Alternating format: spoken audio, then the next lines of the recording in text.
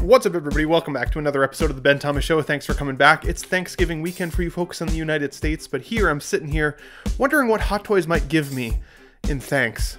And they gave us John Wick 4. The figure has been released, but I've got some thoughts on what it looks like. I want to compare it to the prototype a little bit and some shots of John Wick.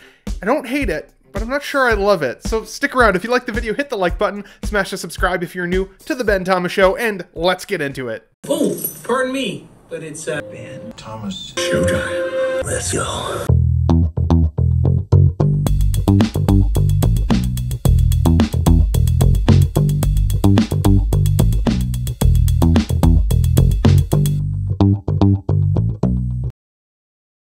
Okay, everybody, welcome back. So John Wick is here finally, and again, a nice Thanksgiving treat for everybody, I think, for the most part. I know a lot of us have been kind of like, what's coming next? But damn, is my wallet a little overwhelmed. And this was announced about a year ago now. I loved the film John Wick 4. I'd still say that 1 and 2 are my favorite. I think once it got into 3, and especially into 4, it lost a little bit of the realism for me, which I know is ridiculous to say because it's John Wick and he's meant to dodge bullets. He's the Baba Yaga, but at the same time, I feel like they should have shot him a few more times in this one in particular, especially on that staircase scene, but we won't get into spoilers for the film. The figure is here, and this is something that I think a lot of us collectors have wanted for a pretty long time. I'm a pretty seasoned collector. I've been doing this now for 10 to 14 years. I missed on the John Wick 2 version that had come out, and I've got a Matrix Neo figure in the collection, so I feel like I've got a representation of Keanu, but we'd also seen the Matrix Resurrected figure, and that was met with some criticism. That one had come with glasses that looked just a little bit weird on him, like kind of fat and grandma-esque, and I thought the likeness to Keanu looked pretty good. To be honest, he almost could have been made into a John Wick figure if you wanted to. They also had the Johnny figure from Cyberpunk, which I actually at this point had thought was one of the better sculpts that Hot Toys had ever given us, especially for Keanu Reeves. I feel like he's got kind of one of those faces for some reason that's hard to capture in likeness. And when the prototype for this version came out, that you can see here on the screen, I thought it looked pretty damn good. I thought the hair looked a little bit light in the prototype for sure, and the open mouth is sometimes a bit of a courageous thing for Hot Toys to do, I feel like. They can either nail it, or you can look like an Ant-Man sculpt, and we all know the haunting nightmare of that sculpt. So I think going with the more stoic face is sometimes a safer bet, but not always the more exciting bet, especially for a figure that's meant to be in a level of combat. And that is John Wick in a nutshell. Let's be honest, he's one of the most combative characters I think I've ever seen in film. And he looks pretty freaking cool doing it, I gotta say. We also got the Donnie Yang figure not that long ago, and I know people are really enjoying that figure in their collection already, so John Wick needed to come any minute here, and I'm glad he did. I feel like this is a bit of a downgrade to the prototype, at least in some of the detailing, but some of the areas that I actually think are improved are the beard. I think his beard is a little bit darker in both the movie stills that you can see here as well as this actual released version of the figure, whereas the prototype version looked a little on the lighter beard side. That was a criticism that I had, at least at the time. The hair sculpting is weird on this one because it does come with the action hairstyle as well as kind of the draped, around his face look. And depending on the photo here, it really adds to the likeness, or it feels like it almost takes away from it a little bit. But I also honestly think that with all the photos that we're seeing here, a big factor for any photo that doesn't totally look like Keanu is the lighting. And I know sometimes it's a bit of a joke, right? Oh, it's the lighting, blame the lighting, but sometimes the lighting does play a huge factor, or the angle at which you're looking at the character. I have figures in my own collection that, depending on what shelf I put them on, they either come to life or lose a little bit of their realism and that kind of shrunk down nature of the character. And I think that's an effect we're getting with some of these photos, because this one in particular, I think looks really good. It looks just like Keanu Reeves. This one especially looks just like Keanu Reeves. I mean, that looks fantastic. And you notice some of the detailing in the hair in this particular photo, as opposed to some of these zoomed out photos that look a little more on the plasticky side.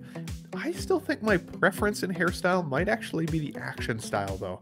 The windswept look, I think that's a pretty nice look, especially for kind of an action pose, and because his mouth is open just a little bit. See, here is what I'm talking about. With some editing and some strategic lighting, I actually think the likeness is lost on this photo for Keanu a little bit, especially because a little bit of that reflection in the eyes, which sometimes kind of shines it, makes it look like he's looking a different direction. You get it here too, but again, it's a little closer up, so again, you can see the detail. Those wrist pegs are driving me a little crazy, can't lie. You know, I'm getting to the point where I wish that Hot Toys would give us like one set of seamless forearms for figures that could like potentially have the requirement of a sleeve to be rolled up, because it would be cool if you could take his jacket off here as well and roll the cuffs and have the seamless arms. And we know that that technology is available now for pretty cheap cost. Like, you can really see the cheapness of the figure body under here, especially in comparison to how detailed the hands are. Now, the tailoring also does look pretty freaking good here, relatively forgiving for posing. Doesn't look like it creases too badly, and I mean, honestly, if you're doing this much action in a suit, you know it's going to crease pretty badly as well. The color on the white shirt does look a little on the fat side, but not a deal breaker by any stretch. I think in comparison to the Proto, it's pretty similar.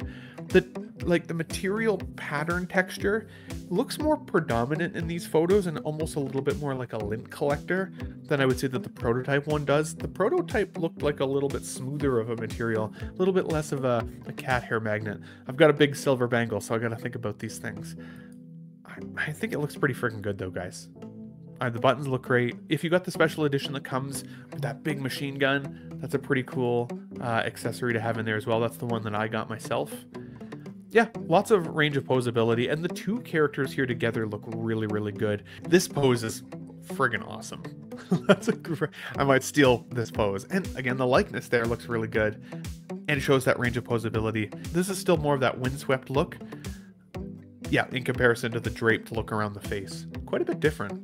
I do like that they darkened the beard up though, because that was actually one thing that I noticed about John Wick 4 in the movie. I felt like Keanu looked like he really like dyed his beard before the movie, which is fine, but he's getting up there in age, and so nobody's hair is that dark, not even mine, as you can see. I cover it mostly with a hat. I'm a lot of silvers under this bad boy.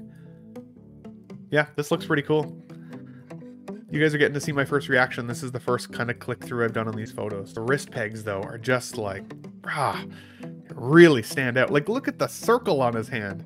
I do like that they gave us the missing finger though. The missing finger sculpt here. That's a good attention to detail, folks. That's gonna be a one of a kind. It's gonna be a one of a kind hand sculpt in your collection. Look at that. That's awesome. That's really freaking awesome. I like that a lot. I think it looks pretty good. I think next to the prototype, would you say there's a downgrade? I think that there's changes, but I wouldn't necessarily call it a downgrade. I think you're going to find the angle that works best for you if you're getting this in your display. I've also learned that, you know, the blogger photos, as good as they are, sometimes they don't really truly highlight what the figure looks like when it's in your display. I had that experience with the Days of Future Past Wolverine. I never really loved the prototype photos or the final blogger photos, but getting that figure in the display, I'm like, that is freaking Wolverine right there. And so sometimes when you're directly comparing them, yeah, you're going to notice some things you might not love. I think when it's on the shelf, it's going to come to life for you guys. Look at these nunchucks, that's awesome. Lots of cool posability options here.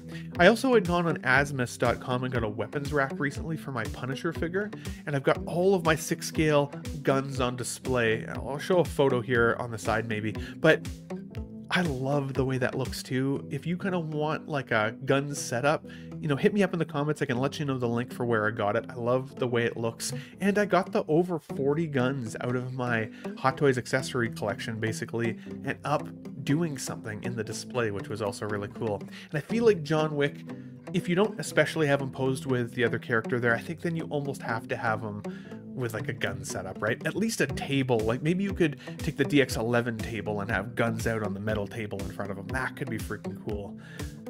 Lots of cool display ideas. But honestly, he's also just a dude in a suit. So overall, I'm excited because it's Keanu Reeves. I'm excited because it turned out pretty freaking well. I would say it's at least a 8.5, if not a 9 out of 10 sculpt. I definitely see the likeness here for him. Yeah, I'm not offended by this at all. The first couple photos I was a little nervous, I'm not gonna lie, but yeah, that looks really good. Without the rolling eyes, I've noticed, honestly, some of the sculpts that I have that I can't do it on, I really feel annoyed with the fact that they can only really look in one direction. It just drives me freaking crazy. And they don't look sunken in on this sculpt like they have on some of the other options out there, so I think that that's a win. I think this might honestly be the best Keanu Reeves sculpt we've had to date from Hot Toys. But I'd love to hear from you guys in the comments down below. What are your thoughts on this? Are you picking this up? Maybe you've already got it paid off like me. Are you just going to wait for the shipping notification now? Is this a fun Thanksgiving weekend or what? Guys, let me know your thoughts in the comments down below. But if you like this video, hit the like button, smash the subscribe if you're new to the Ben Thomas Show. We'll catch you on the next one, guys. Thanks for watching, everybody. Wow, what a great audience. Be sure to subscribe to my channel if you haven't already. Because subscribing makes you feel good. Where shall I go? What shall I do? Frankly, my dear, I don't give a damn. It's gone. It's all gone.